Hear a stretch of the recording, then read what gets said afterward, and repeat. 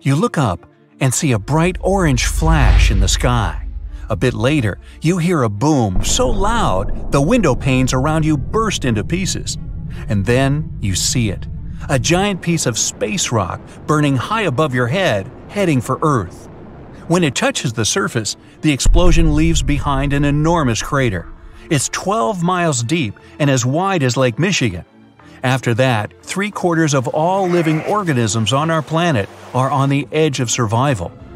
This event took place about 66 million years ago, and the bright flash in the sky was the very asteroid that wiped out the dinosaurs.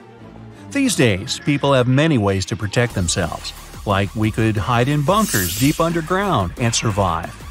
Such bunkers would already come in handy since there are many asteroids in the sky, and some of them are just waiting for their ticket to Earth to wreak some havoc. For example, the asteroid 1990 MU. In 2027, it'll come alarmingly close to our planet. Many people fear that Earth's gravitational pull will trap the rock, which is the size of 2 Brooklyn bridges. In this case, it'll start to move closer and eventually crash into the planet's surface. Such an impact would cause a shock wave that would be felt on other continents. Once the asteroid hit the ground, there would be an explosion. It'd be so bright, people would think a new sun appeared right here on Earth. The collision would release a huge amount of energy that would then turn into heat. Everything around the impact site would catch fire. And if the asteroid fell in the water, it would cause tsunami waves higher than the Empire State Building. Many coastal cities would be flooded. The dust that would rise after the explosion would cover the sun. The world would be plunged into darkness. If the dust stayed in the air long enough, the climate on the planet would change and Earth would start to freeze. If you think such a small meteorite can't cause serious damage, look at the Chelyabinsk meteor. It hit the Earth in the winter of 2013. When the space rock entered the atmosphere, people miles away heard a loud bang. The brightly burning object was approaching the surface at about 11 miles per second. Halfway through the flight, it split into several pieces.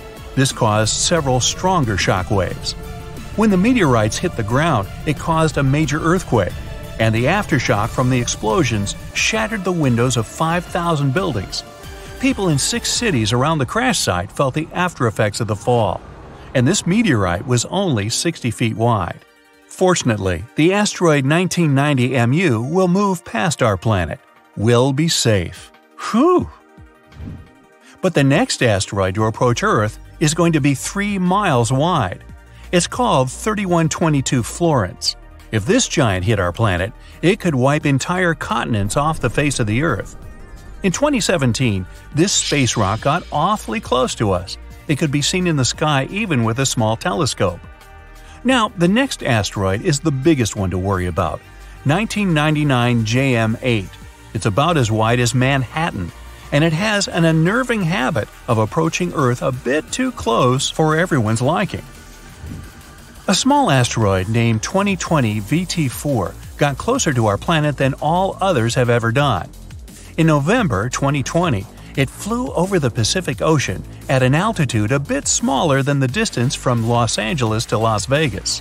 That space rock was about the size of a big car. If it did make it to Earth's atmosphere, it would burn up completely before touching the ground.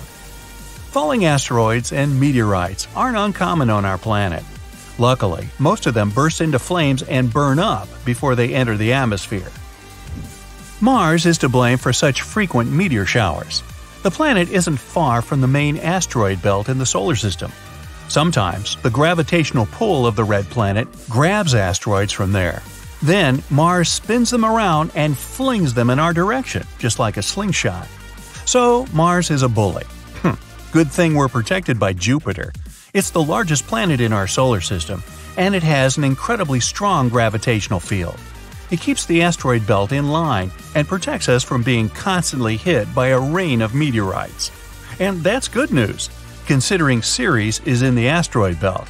This enormous space rock is so big that it was once considered to be a planet. Then, for many years, scientists called Ceres an asteroid.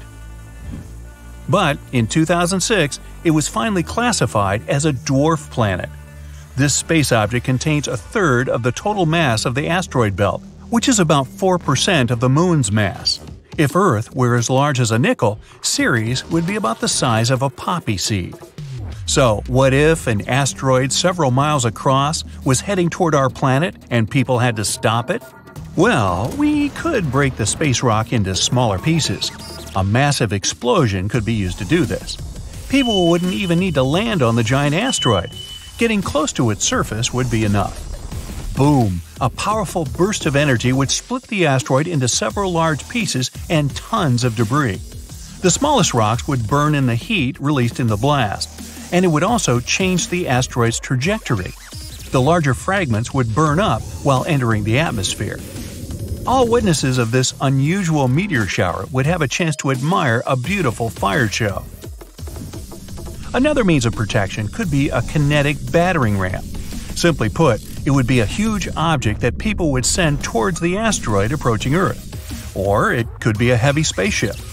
This is the method scientists produced to prevent the asteroid Apophis from falling to Earth. This guy is 1,200 feet across and often passes by our planet, coming as close as 19,000 miles above Earth's surface. The asteroid is going to pass close to our planet again in 2029, and there is a possibility that in 3036 it might crash into the Earth. If it happened, the explosion would leave a crater more than 3 miles across. Within 6 miles of the impact zone, all buildings and subway tunnels would be crushed or severely damaged. The event would also trigger a powerful earthquake. In the area of 30 miles away from the crater, car windows and window panes in houses would be shattered. And 75 miles away from the impact site, the earthquake would move furniture and buildings. One way to stop such a catastrophe is to build a heavy spaceship. It would take off from Earth, speed up, and then ram into the asteroid with great force. This impact would alter the course of the huge space rock, and it would fly past our planet. We could also try to stop the asteroid by wrapping it in foil. This would make its surface reflective, and then solar pressure might gradually change the asteroid's trajectory. Another alternative is using the gravitational tug. In this case, we would send an unmanned spaceship, large and heavy, toward the asteroid. It would fly over the space rock and slowly draw the thing closer with its gravitational pull. A small change, of course, would be enough to make the asteroid fly past our planet. Another way to protect Earth would be to build a system of giant lenses in space. Perhaps you've tried focusing sunlight with eyeglass lenses. Then you know how hot this sunlight can get. Now imagine having many giant lenses that are all directed at one point.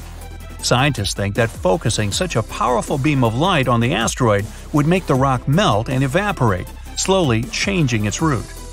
And one more way to protect ourselves from the asteroid would be to install several rocket engines on its surface.